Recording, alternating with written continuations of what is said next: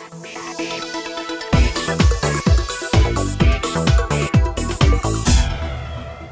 this is Steve Withers, and we're here in Bracknell, Berkshire, to give you an exclusive look at Genesis Technology's brand new Experience Centre.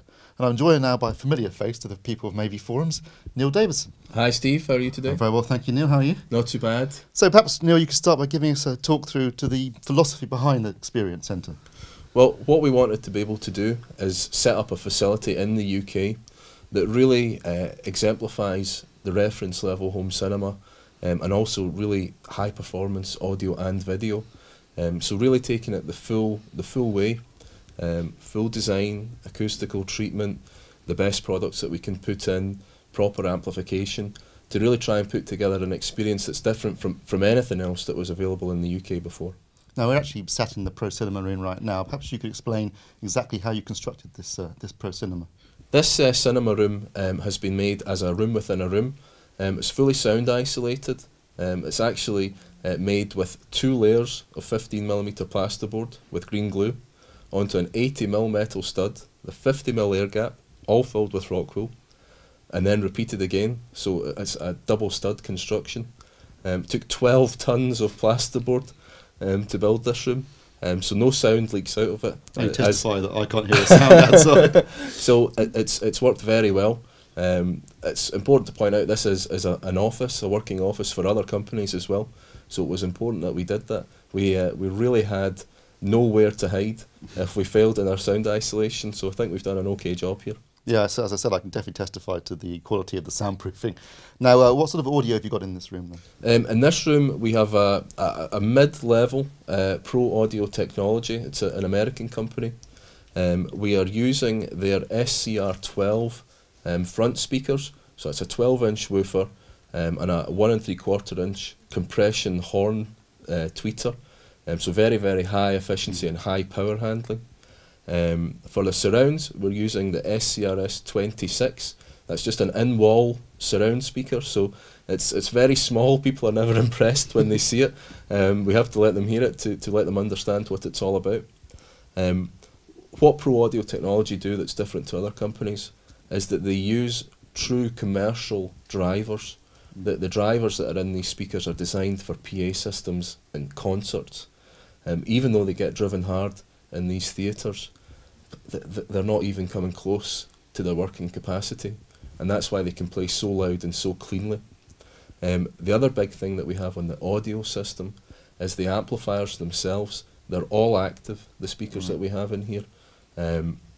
Now, the amplifiers themselves also contain DSP, and the speakers themselves in the factory, they are measured in a half space, so really they're installed in a wall and measured half space, and they come from the factory half space plus and minus 1/3 of a decibel from their roll-off at the bottom end to 20 kilohertz. That's fairly unique in the speaker world, testament to the power of the DSP. Yeah. But we've really been able to measure that performance in this room as well. Obviously there are some changes, but you can really see how flat the speaker response is in this room. So we're very happy with the performance. And what about subwoofers? We've got 4 subwoofers in here, and we have 2 at the front of the room, 2 15-inch subwoofers that supply the main impact. They're ported subwoofers, so they've got a little bit more depth to them. We also have 2 15-inch sealed subwoofers at the back of the room, and what they help to do is just combat some of the standing wave issues that you always have in a small room. They don't give quite the same slam as the ported subwoofers that we have at the front, but they give that very nice fill. We have a very, very consistent bass in this room. Yeah, I can speak from experience, having experienced it myself earlier on. And what about acoustic treatment within the room? Yeah, again, the room, because we wanted to show something that's not so common over here, the room has been fully acoustically treated. That acoustical treatment's from an American company called Cinematech. Now, what's fairly unique is every single square inch of the wall in this room has acoustical treatment on it. The reason for that is the acoustical treatment is actually relatively shallow. It's designed to be 1.5 inches, so what's that, 35mm deep, which is very, very shallow for acoustical treatment.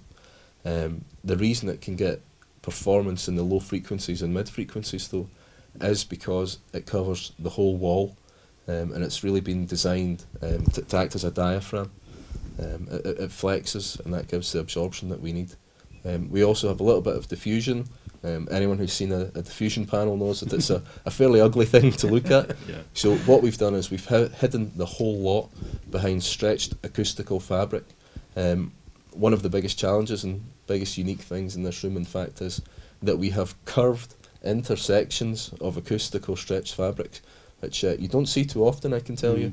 And the company who sell this system were very, very impressed that we were able to achieve this without their assistance.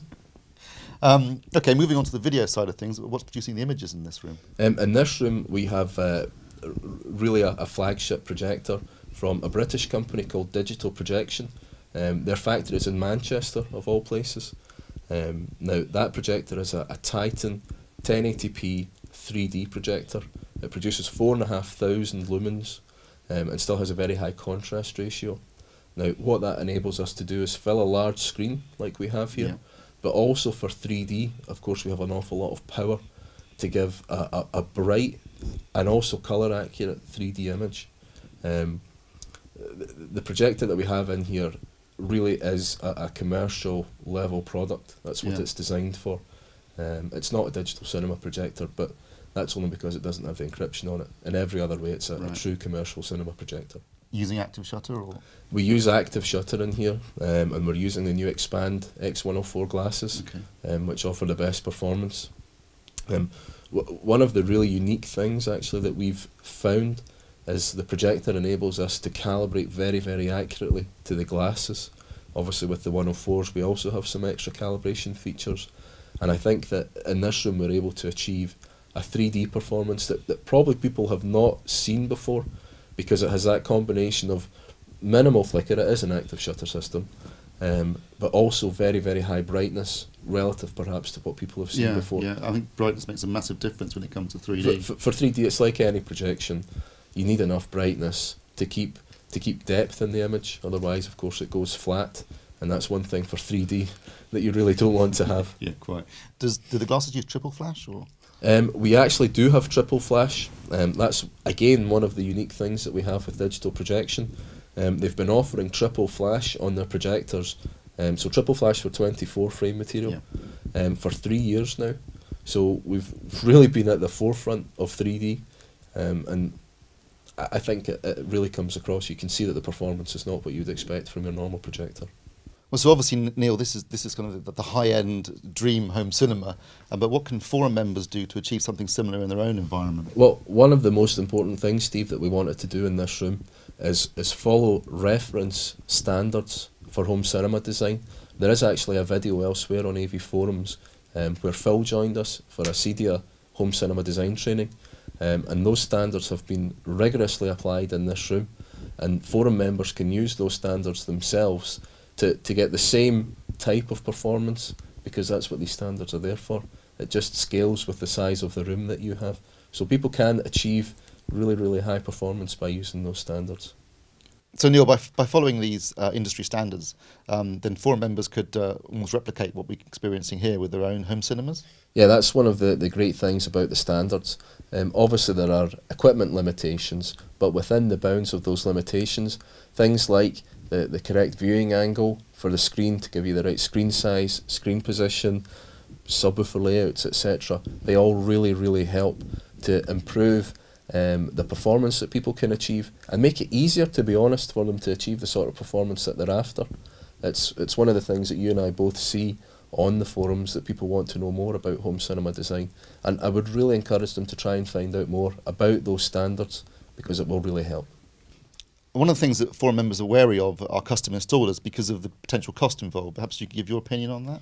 Well, if people want to achieve a certain standard, they do have to understand that there is also a certain level of cost that goes along with that. But I think people perhaps are a little bit too wary. It's easy to think that to do, a nice home cinema could be 20, 30, 50,000 pounds. And of course it could cost that, but there are many good custom installation companies that can help people achieve what they're looking to achieve at their home, for less money than that, if you have existing equipment and so on. There are a number of those companies who post in the custom installation forum at AVForums. And I really think that people shouldn't be afraid. If you have a budget, you know what your budget is, and you explain that to the company right up front, there's no reason why that company can't develop and deliver a system to you that meets your expectations. So what kind of control system would a complex home cinema like this actually have?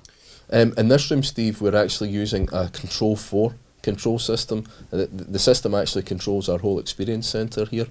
It was very important for us to be able to show a really well integrated solution, so everything can be done at the touch of a button, basically.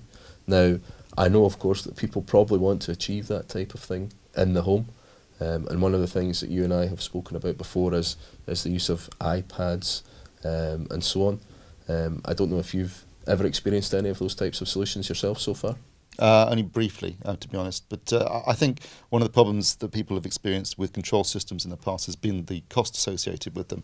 It seems to me that now that the iPad and things like the iPad have come along and other smart devices, it's lowered the cost considerably, and people can actually create quite an effective control system for a fraction of the cost that it used to be. Is that the kind of experience you've had?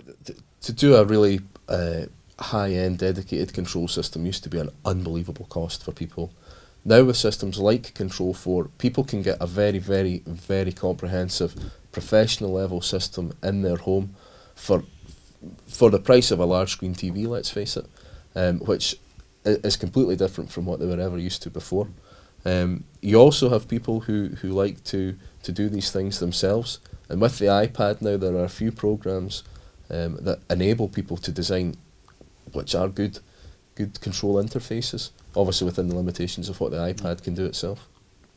So Neil, this is the Pro Cinema room, and you also have another demo room, which is the Wisdom room. Perhaps you could talk a little bit about what's behind that. Sure. Well, what we wanted to do is give a counterpoint basically to the cinema that we have here. This is really no compromise cinema. You're not going to have this as your front room. And what we wanted to show is that people could get a similar type of performance, but in a completely different way. So with very discrete speakers that are installed in wall, without having to give up a lot of floor space, without full acoustical treatment and all that type of stuff. And that really is what we wanted to do in the Wisdom Audio room. Probably the Wisdom Audio room also favours music a little bit more than the cinema here does. Although both can do it, it's a more comfortable place to sit and listen to music. Looking at the speakers in there, I noticed they're quite an unusual design. Perhaps you could talk me through that? Yeah, they are a very unusual design. Wisdom Audio have been around for about 13 years, and what they have always been famous for is their planar magnetic panel technology. So the speakers don't use a normal tweeter for the high frequencies. It's really a large panel. The voice coil itself is printed onto the panel, so that means they've got very, very high power handling, because the heat can get away from the voice coil almost instantly, but still in a compact design that's very sensitive. It can produce subtle details extremely well.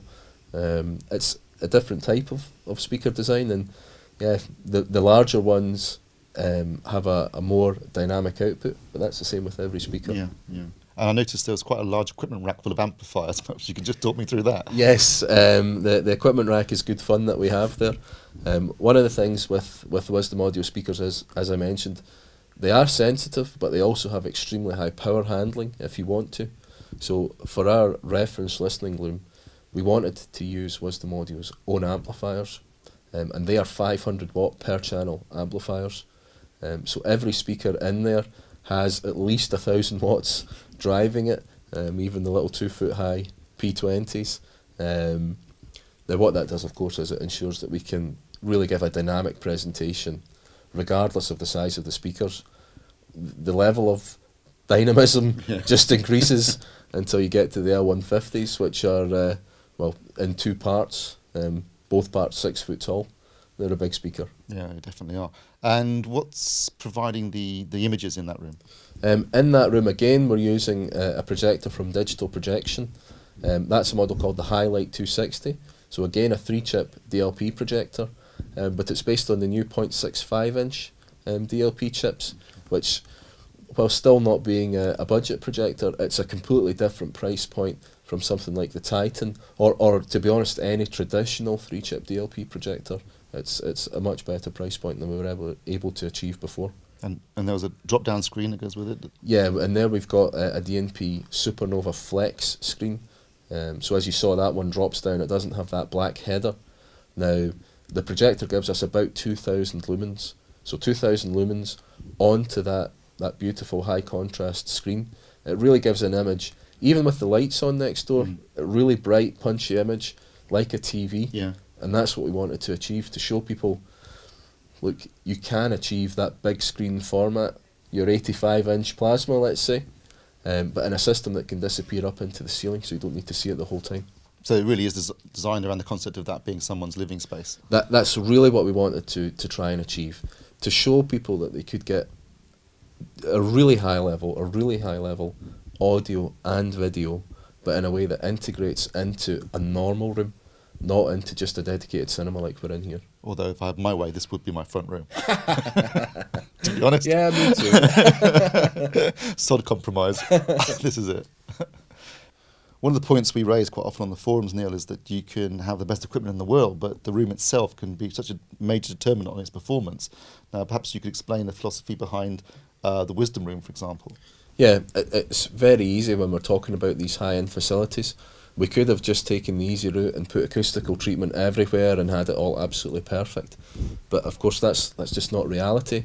Even at the very most expensive systems, that's not reality. People don't want that too often in their front room. So what we've done is we've been very, very rigorous in following the standards for speaker placement, for subwoofer placement, so that we've optimised the coupling to the room. But what we also have in both spaces is we do have DSP running in both spaces, and what that enabled us to do was to do a very detailed calibration, which enables us to correct for some of those anomalies that you get. Now, I hope that you've been able to experience that we are able to deliver a very high level of sound performance, regardless of the type of room. It's a different type of sound, of course, but it should still be enjoyable, and there's really no way why people shouldn't be able to achieve that in their own home. Even the most basic AV receivers now have Odyssey, etc., that enable you to do a decent calibration. You mentioned audio calibration. Presumably you also did a video calibration with the projectors in these two rooms. And that's another way, I presume, that people can get better performance out of their existing system. That's it, exactly. I've yet to see the projector at any price that wasn't made to look better by getting a full calibration, and it's the same with audio. There's no audio system that isn't made better through following a lot of the great guidelines that are out there on how to position your speakers and how to understand measurements of the room, and that goes for the video system as well. If you understand the measurements that you can make, you can always find improvements that you can do. And we spoke about this last night. That used to be an extremely expensive pastime for people like you and I. But of course the tools now that are available to forum members for very little money really enable them to do a job that even 2-3 years ago would never have been possible without a big investment. So even more calibration becomes important than it ever was before. Obviously, in this room, which is a dedicated home cinema, there's dark walls, dark floors, dark ceiling, in order to improve the image performance. But in the other room, it's basically white walls and a wooden floor. So what approach did you take there in order to optimise picture performance? Yeah, I mean that's one of the challenges. Again, we talked about design and how we could integrate that into a real room. In this room here, in the main cinema, we have a white screen. So it's the plain white screen that the projector fires onto. But in the room next door, the Wisdom Audio room, we've used a high contrast screen. That seems to be becoming a more common solution that we're seeing now. The model that we have is the DNP Supernova Flex. Now, what that does is that rejects off-axis ambient light. It's an optical screen surface, so a very, very complicated engineered screen surface. We've coupled that in that room with a powerful projector, because typically the trade-off with a high contrast screen is that you lose a little bit of the pop in the white colours. And again, I think you've seen that combination of a high power projector and a high contrast screen gives a really fantastic image, regardless of the fact that we've got white walls everywhere. Yeah, absolutely. Even with the blinds open, you can still see the image quite clearly, which is unusual with a projector. Sure. And I see more and more that people like the idea of projectors. I think projectors are becoming more and more common. in the marketplace. And it is that final challenge of how do you integrate that into a real system. And I think more and more in a modern living space, it would be cool to be able to hide away the TV when it's not in use. And I really do think that that's a solution that a lot more people might be interested in having. Yeah, because looking at the drop-down screen in the wisdom room, it's actually on little wires, isn't it? Which you can barely see, which gives the effect of it almost being a panel hanging in space. Absolutely. When that one drops down, it is pure theatre. It's for me clearly the best in the marketplace. Of course, you pay for that, but there are other solutions now. D&P themselves have a model that's not quite so highly engineered, but is a completely different price point, which lets you get that same effect in the home environment. The other thing as well, of course, is in the main cinema here we have an extremely large screen. We have a 4-metre screen in here, and most people, to be honest, can't fit that into their own home environment. The advantage that you have, though, is with a slightly smaller screen, you're getting more light reflected back from your projector over a smaller area, so you get that extra pop as well. So coming back to where we were as well with the standards, people can put all of that together, standards, screen size, screen materials, to get something that can perform to a very, very high level in their own home without necessarily having, your old Batcave cinema. Yeah. I notice, obviously, in this dedicated home cinema, you have a full 2.35:1 screen with side masking. But I notice that, interestingly, you're not using an anamorphic lens for this. Explain how you approached it here.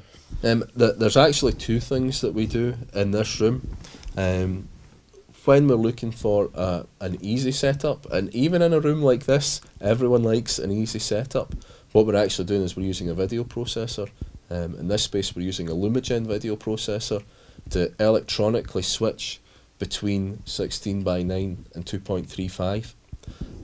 But what we also have the capability of in this room is the projector has an intelligent lens system, which used to be an incredibly uncommon feature, but more and more you're seeing that on flagship models from companies like JVC. Now what that does is it stores zoom, shift and focus for the lens. We have 9 presets in this room. So we are able to physically change the size, or optically change the size, of the image that's projected onto the screen without using an anamorphic lens.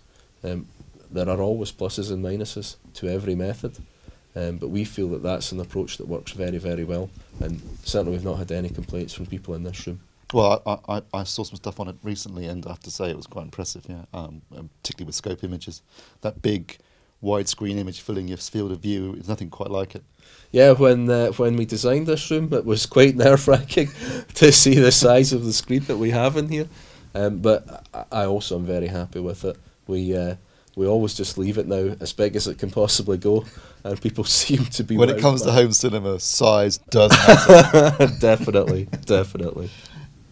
Also, a quick mention to these very comfortable seats that we're currently sat in, because they actually go back and you can... Yep. Like lazy boys, basically. Yeah, we have 5. These are Cinematech incliners, these chairs, so they're pretty clever.